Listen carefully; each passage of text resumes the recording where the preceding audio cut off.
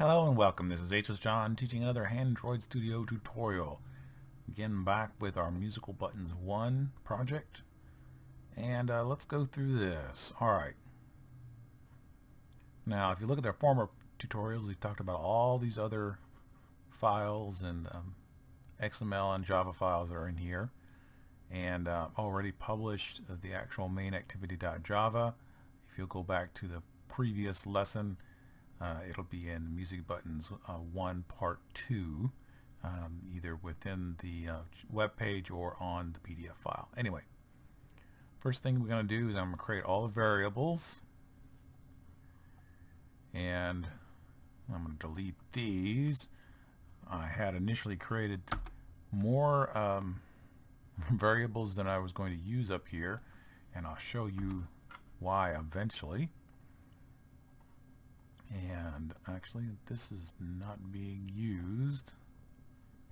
Alright, now specifically in part 2 I created a string shape choice, an instrument choice, and a shared preferences for prefs, and toolbar, M toolbar, and I'll show you those. The M toolbar is here when the use of adding the toolbar. And alright, so we got our very beginning where we set content view. I add the toolbar here with M toolbar equals toolbar, find view by toolbar, which refers to the toolbar. Add listening buttons 1, 2, and 3, and then this right here, refresher. This refresher is actually here for me to remember something, so I don't actually need it here, although I believe I left it actually in the code that I passed out, so you can get rid of that if you want to. It's not really going to do anything bad if you leave it there. But that leads me down to the very bottom, and I want to talk about this next, to refresher. Now what refresher does is, this is the method I created to handle getting the variables and assigning them based upon whether or not I wanted the buttons to be round, square, or star shaped. And this is how you do that. Now the prefs equals preference manager dot get default shared preferences. This shape choice equals prefs dot get string shape type comma 1. Now what this is this getting out of that generic save file that we had created using the key here, way back here in prefs header. This key and this key is what we're going to be using here, shape type, and I set the default for 1, so there we go. And then it goes through a switch. Now I initially tried to use a if-else statement, and I discovered quickly why people use switch statements, because I've always seen people use switch statements quite a bit, almost exclusively when working with app programs, and that's because you need to. If-else statements are finicky and very difficult to work with, and to be honest, just work with switch statements. It's a lot easier and you'll have a lot less problems, so that's my advice to you. So there's my switch, case 1. That means if it passes in a 1, you're going to get the round buttons, and I assign those here. If it's case 2, remember it's passing from the array a 1, 2, or a 3, and then a 3. So I've got my 3 choices, and it passes these different things. And then it's set image, set image button big, image 2, set image resource button medium, image 3, set image source. So it does that. So back up to here. Alright, so I'll call toolbar. Yes, that's where we were. Alright, and then part 2 begins. This is our on create option, and we've already talked about this. This inflates the toolbar and the settings, little settings overflow menu at the top of the toolbar. And when you press the word settings, or the action settings, which is the word settings on the toolbar, or the little overflow window, it does this intent. starts that activity, which is our settings activity, and then it will return true. We have the overflow, and then this right here, protected void on resume. When I was developing this, one of the problems I had was I would do all this stuff and then have it called, and I was having it call the refresher and the musical in different places, and the app does not refresh itself automatically. So what happens is, even though it would change the number from 1, 2, or 3, and you could use a toast to confirm that indeed the number was 3, it would still appear as a 1, which means there would be circles instead of stars, because it wasn't refreshing the graphics.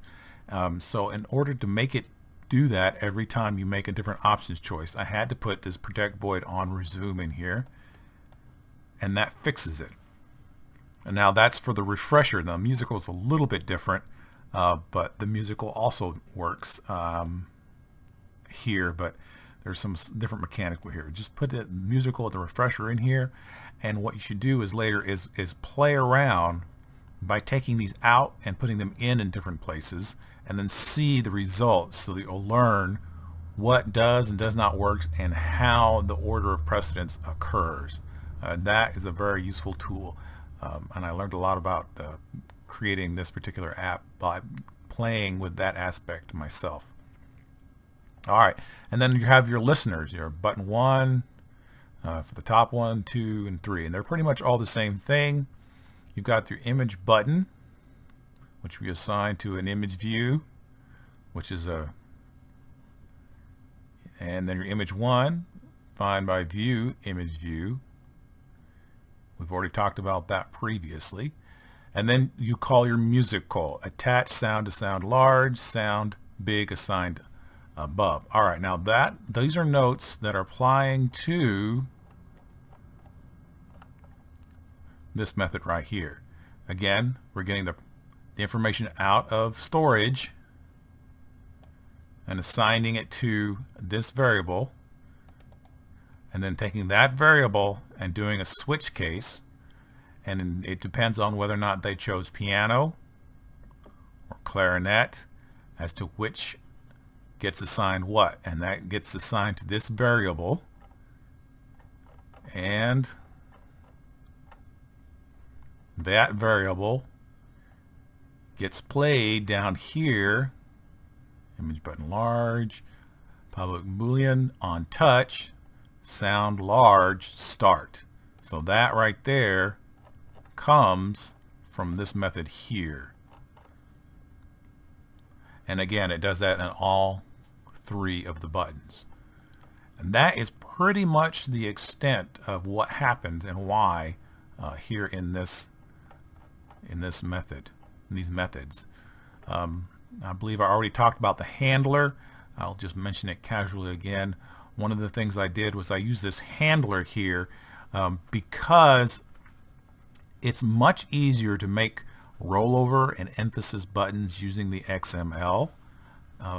But in this particular instance, I didn't really care about emphasis, and I just wanted to change the appearance of the button a little bit when it was pressed.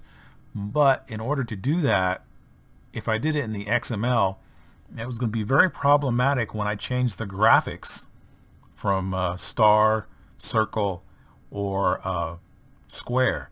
So what I did instead is I worked with the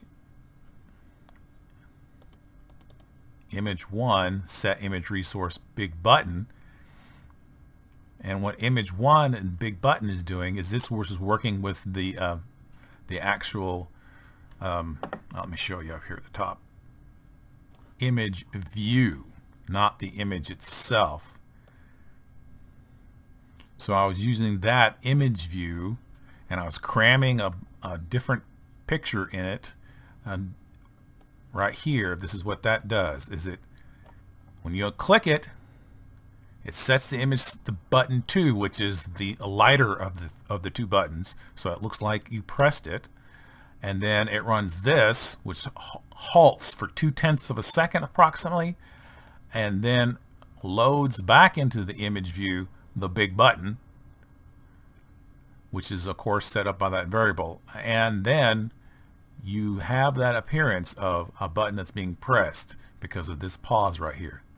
So that's why that is. So I hope this has been helpful. A couple of workarounds, a couple of issues that came up, and again, these toasts, you can work with these toasts, put toasts in places and see how things work.